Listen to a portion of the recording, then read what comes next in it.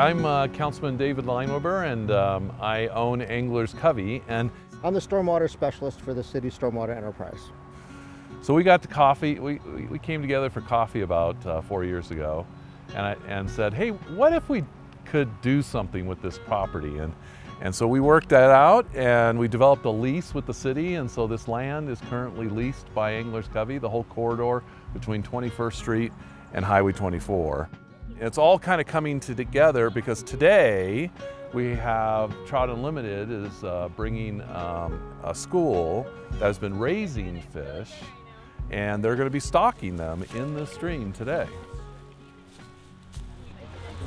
So I would mark no obvious pollution because the water looks good. The River Watch program is a statewide initiative to help citizens do citizen science. And so it allows, in this case, students to take part and come out to the creek and do water sampling. So they look at different chemistry, what is the water temperature, what's the dissolved oxygen, things that are important to fish. Stuff in the water. It will eventually make its way to Gulf That's fine though. That's not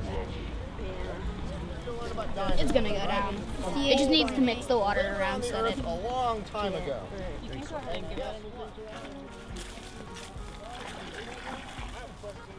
So today we are releasing fish into the Angler's Covey backyard creek area, and these are basically the rainbow trout that we used, that we've been growing in our like classroom fish tank. So we're just releasing them today so that they can get used to the nature and have their lives of their own.